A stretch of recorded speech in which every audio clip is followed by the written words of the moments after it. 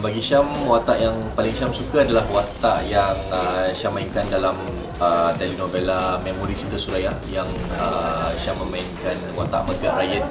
Kenapa Syam suka dengan watak tu? Sebab dalam banyak-banyak drama yang Syam lakukan, watak ni dia banyak perubahan dari segi pada awalnya dia punya graf dia pun sangat menarik. So contohnya macam 20 episod pertama Syam buta, hilang ingatan, and then dia banyak main dengan emosi lah.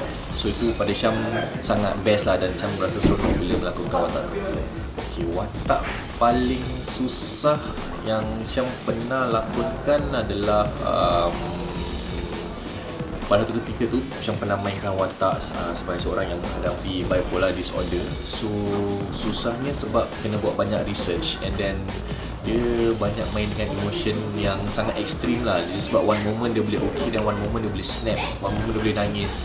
So itu pada Syam yang sangat mencabar. So yang bipolar disorder tu Syam buat research menerusi pembacaan daripada artikel-artikel di internet. Syam juga pernah interview orang-orang yang pernah ada experience yang menjaga orang yang mengidap penyakit bipolar disorder tu, untuk dapatkan macam mana diorang react, macam mana diorang respon benda-benda macam tu. Terima kasih kerana sudi menyokong Hisyam, and all the best in whatever you do. See you around.